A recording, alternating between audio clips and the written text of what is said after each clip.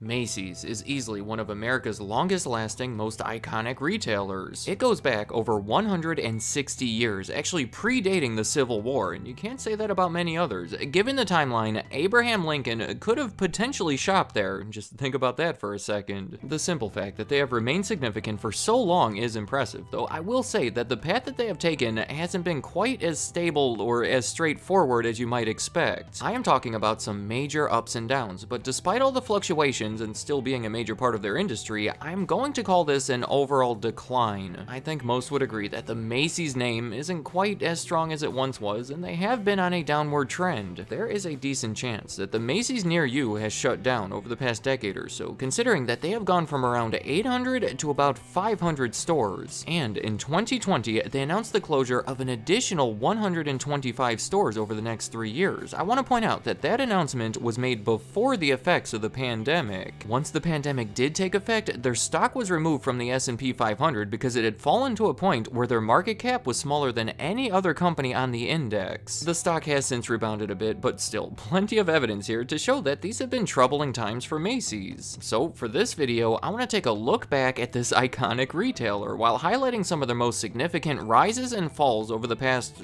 my goodness, 160 years. Truthfully, there wasn't anything that I would consider to be too troubling throughout almost the whole first century, mostly just an impressive success story. A man named R.H. Macy opened a typical dry goods store in Manhattan that was named after himself. He sold only $11 worth of merchandise in his first day, but quickly improved to $85,000 within the first year and obviously continued growing from there. Other members of his family became involved, but by the end of the 1800s, control of it had been transferred to a man named Lazarus Strauss and his family, already ending the involvement of anybody that had the last name of Macy. Some of the reasons behind the company's success over that first century would include their pricing strategy. Do you know that thing where the stores sell something for like $1.99 instead of $2 to psychologically trick everyone into thinking that it's way cheaper that way? Well, Macy's was a pioneer of doing that. They also had a cash-only policy, uncommon even at the time, but it ensured that they would receive that $1.99. By the 1920s, they were even hiring people to sneak over and investigate the prices over at competing stores so Macy's could set their prices accordingly. In 1902, they moved to their flagship store on 34th Street and went all out when they did it. It was a big store with all these fancy conveniences for the time, like escalators. In 1924, an addition was made to it that gave it the title of the world's largest store. I mean, this place became a tourist attraction and has remained that way for over 100 years now. They were known for their promotions, especially around Christmas time, with their department store Santa, again being somewhat of a pioneer with the concept. In the 1920s, they started sponsoring New York City's Thanksgiving Day Parade, now commonly referred to as Macy's Day Parade, giving them tremendous exposure right at the start of the holiday shopping season. And that was the decade they also started acquiring regional retail chains as a way to expand their reach into new markets throughout the country. A notable one of those would be Bamberger's in New Jersey, that later became one of their most profitable segments. By the 1950s, Macy's had grown into the largest department store chain in the country, and then things started to level off. In 1952, they reported their first ever loss, and the following decades were up and down a bit, but mostly unremarkable. Just playing it safe and settling in as a well-known staple of American retail. You know, it was Macy's. They weren't thought to be all that exciting anymore, but you could always rely on them to do their thing and be there for you. Well, in the late 1970s, there was new leadership that started to shake things up. They made a few risky moves that proved to be successful. At the time, the efforts were being praised as the merchandising miracle, or the Macy's miracle. Impressively, they increased sales and profits in just about every other key figure. Part of the plan was to remodel many of the stores, including the big one on 34th Street. They highlighted the most profitable departments while eliminating the least profitable ones.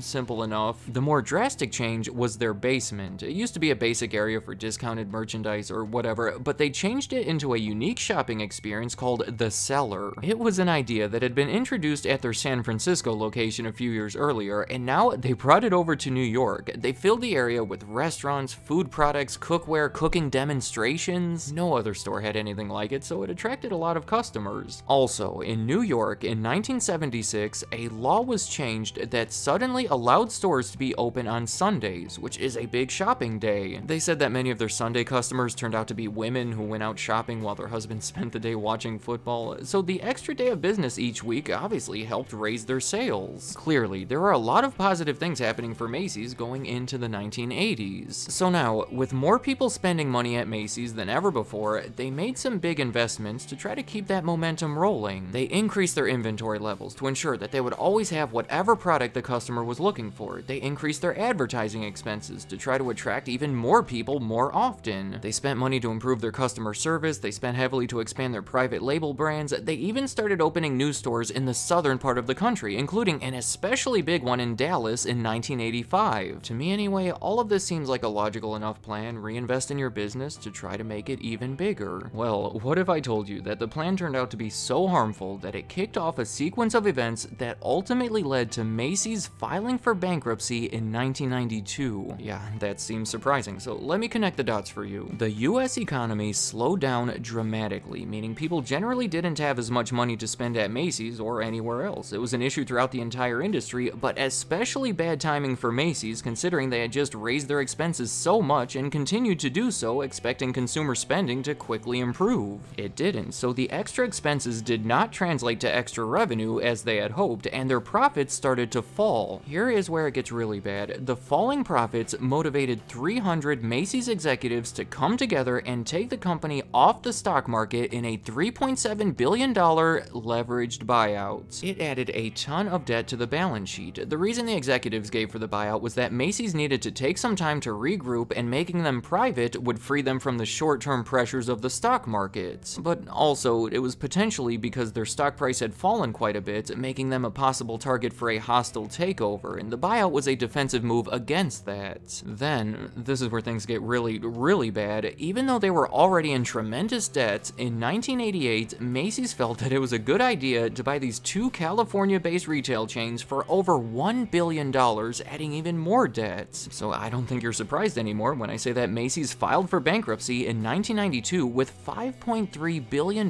in liabilities. Okay, that was the big moment that, in a way, I would consider to be the end of the original Macy's company. Also, ironically, it was an event that made them bigger than ever before. This is where things get messy. Through the bankruptcy court, Macy's was acquired by Federated Department Stores. They were already the owners of multiple retail chains, the most notable one being Bloomingdale's, and the combination of these two companies created the largest department store company in the country. In a way, it almost seemed necessary to do that. Department stores were struggling to compete with rapidly growing discount stores like Walmart, so combining would ideally save money through economies of scale and allow them to better compete. So they continued on with that mentality, acquiring other major retailers, the most notable ones being Broadway stores on the West Coast in 1995 for $1.6 billion, and May department stores in an $11 billion deal in 2005. Like I said, it gets messy here. There were so many different retail chains involved in these deals, some of which were resold, but many of them were converted into Macy's stores. Like I've been saying this entire video, Macy's is a strong, recognizable brand, so it made sense to make that the center of the company. So much so that in 2007,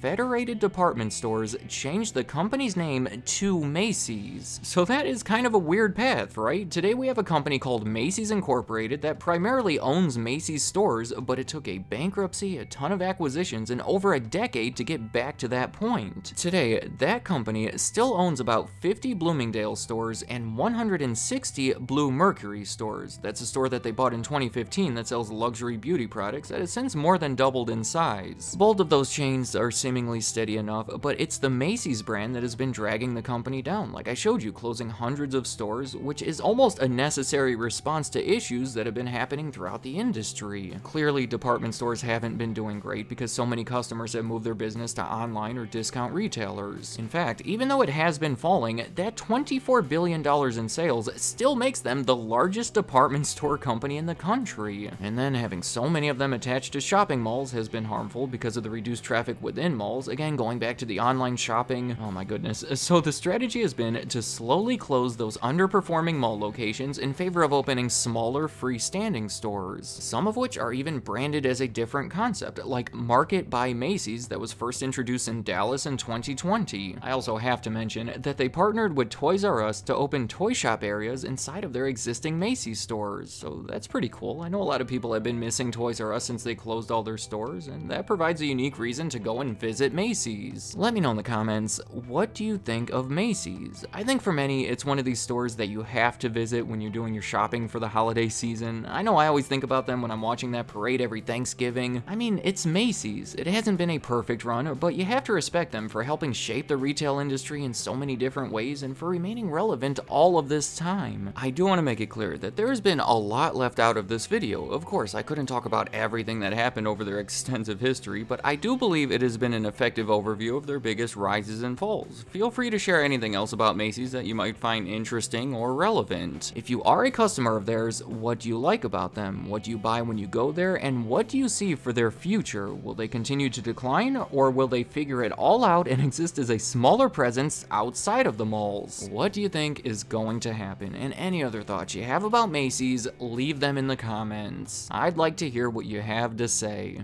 Thank you for watching.